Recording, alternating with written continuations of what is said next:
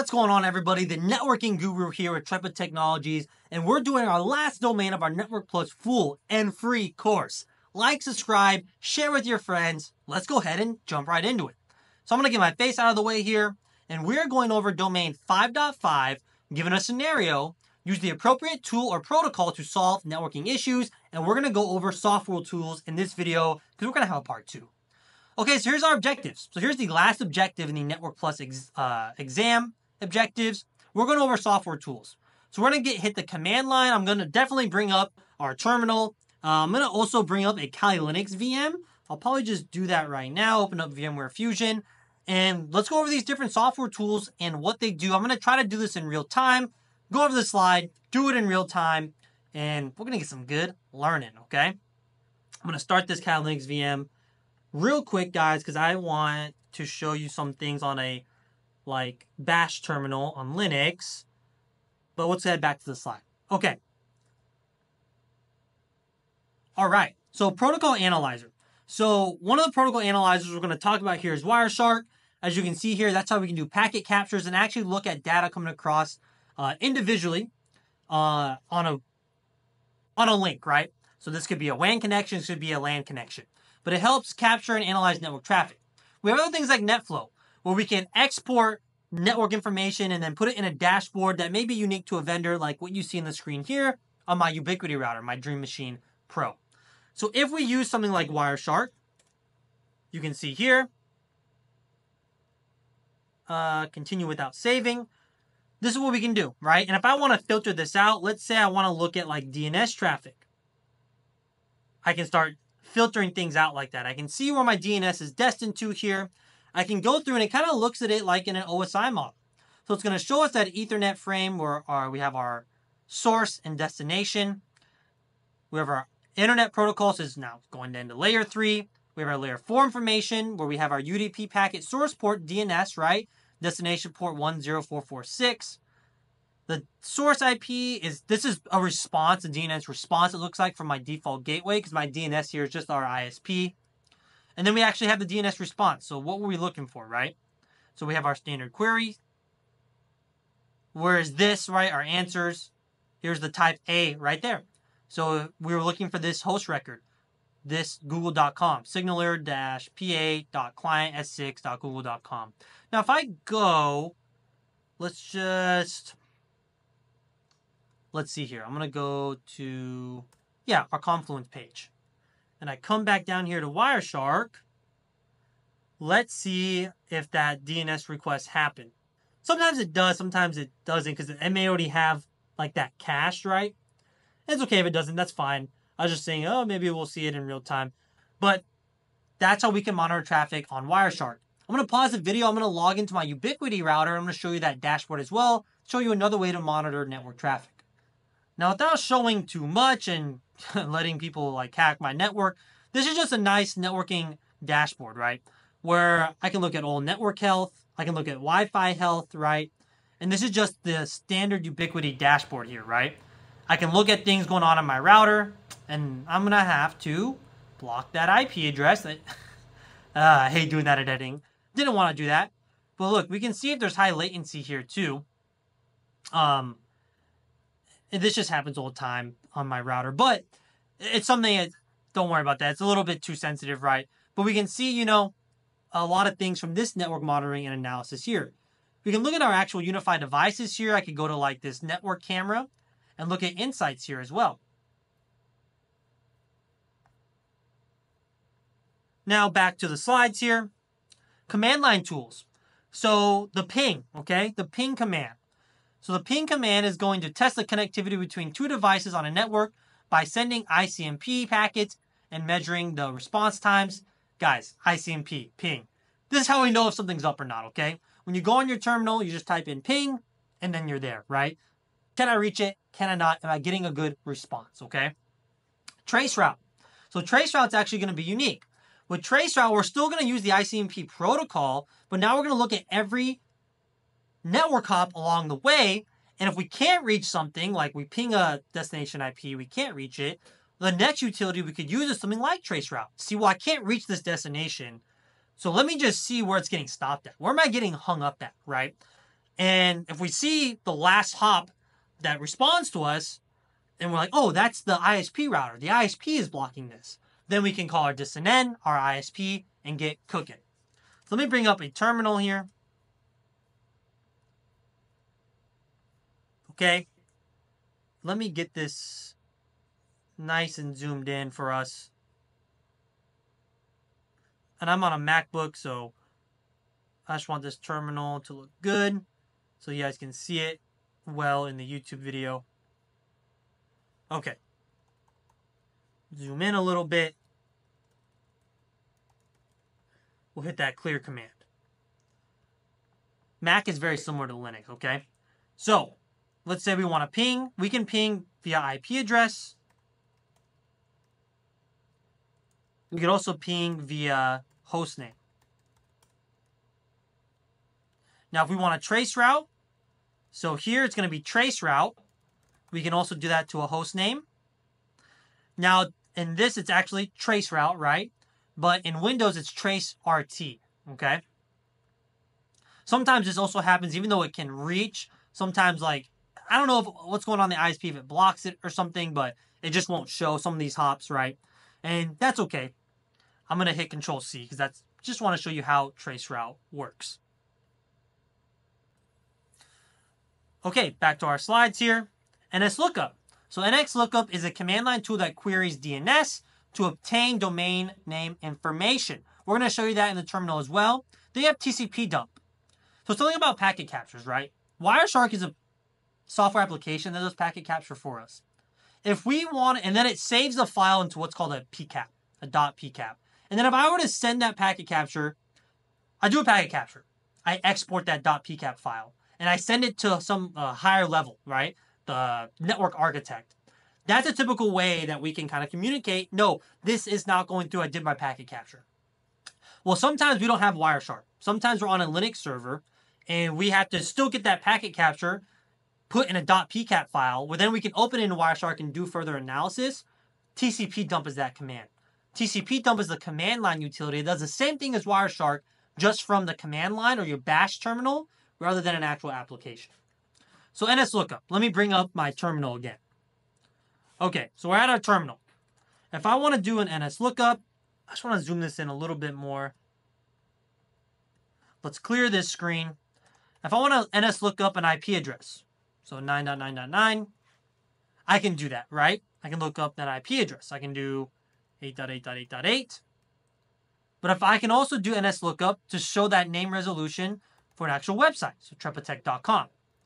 And then after I do the reverse, NSLOOKUP 172.67.196.212, right? Sometimes it'll show you the reverse, sometimes it cannot, right? It's kind of, a little protection there. But let's try. Did I type it in right? Okay. But that's what NSLOOKUP does, okay, guys? It does domain name resolution. And there's other switches we can put in there as well for NSLOOKUP that we don't need to get into right now. Okay, now let's go back to our slides. Okay, the dig command. So dig is another DNS diagnostic tool used to query domain name servers and return information about DNS records. I like to call this more complex, right? If we're looking at like some MS records, or maybe we have a text record that we want to look at from like the terminal, we can use a dig command, okay? It can be way more specific in the request you want to do. Then we have the netstat command. So netstat is a utility that displays information about active network connections. And there's going to be a lot of different switches we can use in the netstat command. For this, I'm going to bring up our Kali Linux VM. Okay, so we're on our Kali Linux VM. You see I opened up Firefox. So if we type in just netstat, it's going to give us so much. I mean, it's just too much, right? How are we going to parse through all this information if I just want to see some established TCP connections, not these like internal sockets, right, that we're using? Well, we have to add what's called some switches. So let me hit clear. So my favorite switch is the -ANTP, which is going to show me the established connections. So these are my established connections. I'm on Firefox, and it shows me the program name. It also shows me the PID, okay? Sometimes we'll have to do a little sudo action too. Sudo. To get like the full information, but you see some extra things there to get the process ID, okay? And if I want to kill this, So if I'm looking for a TCP connection to kill, I can use the kill command with the process ID, run that netstat again command, and it's no longer there. You can see Firefox isn't open anymore.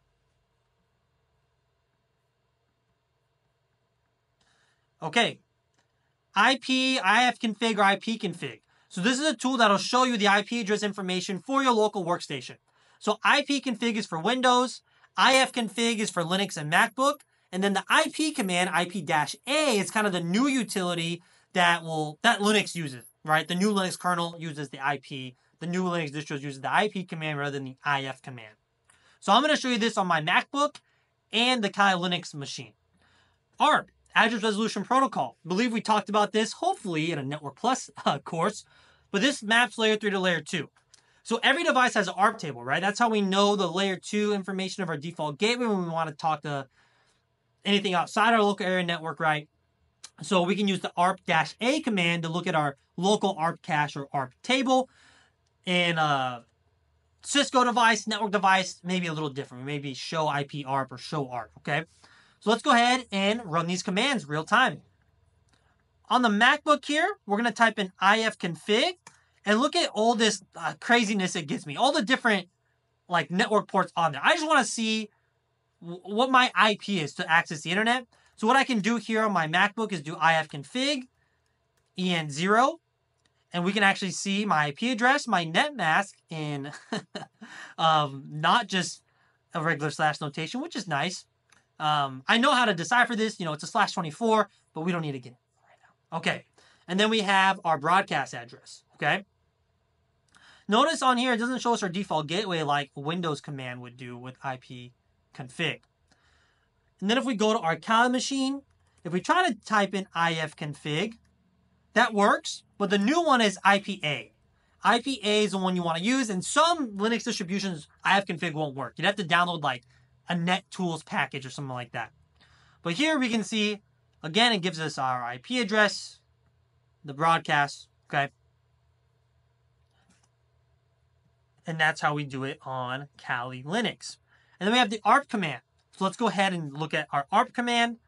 We can just do this, ARP-A on our MacBook, and it's going to show us all of our layer 3 to layer 2 mappings.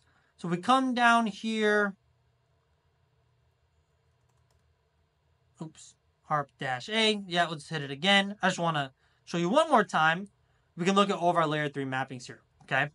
So when we want to talk to these IP addresses, it shows us the MAC address, okay? So pretty cool that we can look at our ARP tables, and from a troubleshooting perspective, we could do this from a router too to like look at what IP addresses are assigned to where, what MAC addresses. But okay, let's go back to our slides. Nmap. So Nmap is another tool that we can use on the CLI, where we have an application that allows us to scan a subnet and look at the open ports and protocols. We can look at vulnerable things. We can see what MAC addresses are on there. We can look at what kind of devices we have on our network through the Nmap utility.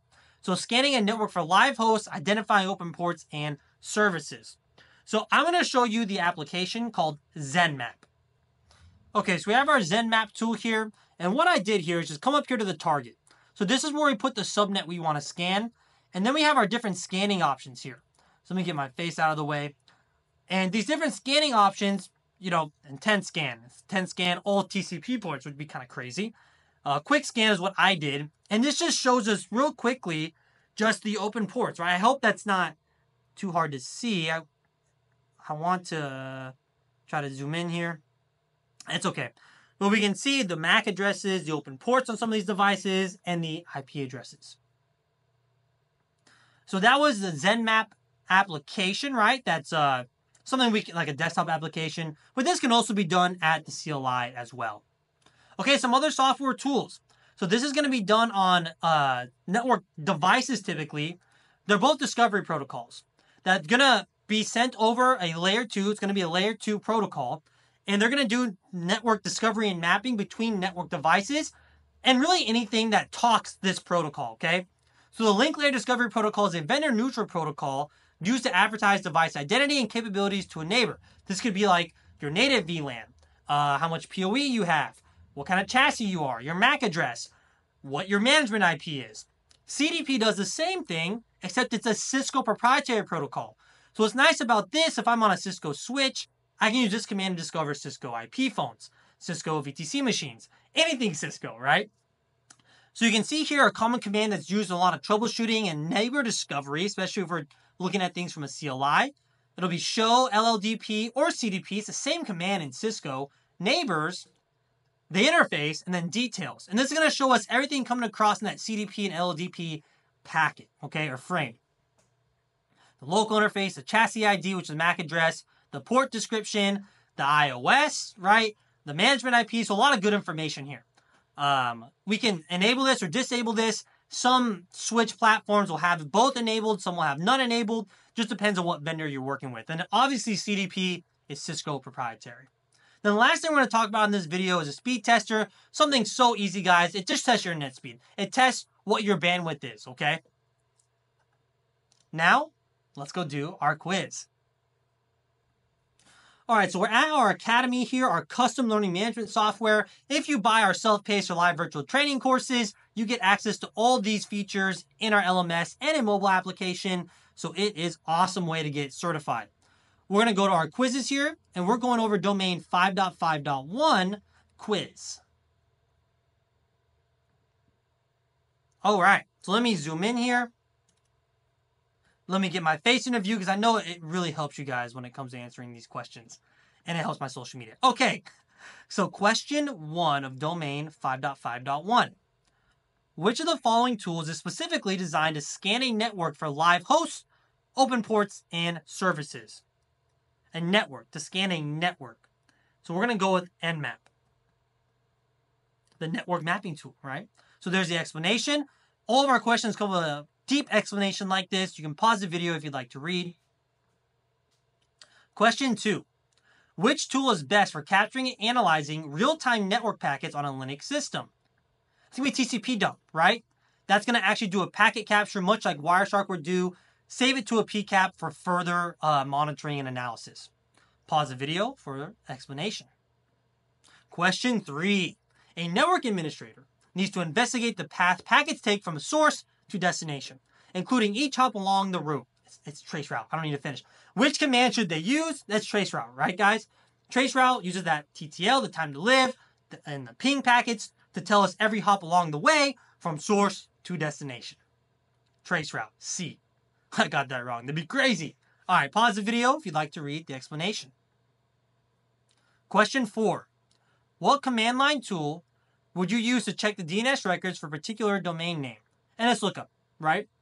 That's how we do DNS queries from the command line. So NSLOOKUP. Question 5. What command would you use to determine if a specific remote host is reachable on a network to measure the round-trip time of the packets? Round-trip time, specific route host is reachable. I'm going to go with ping, right? A little tricky there with traceroute, but that shows us every hop. With ping, that will show us the latency, the round-trip time, which for gamers, you know this. You know this. So pause the video if you'd like to read the explanation. Question 6. If a network administrator wants to view the IP address and MAC address, layer 3 to layer 2 mapping, on a local device, which command should they use? That's the ARP command, and ARP-A for Mac and Linux. Pause the video if you'd like to read the explanation.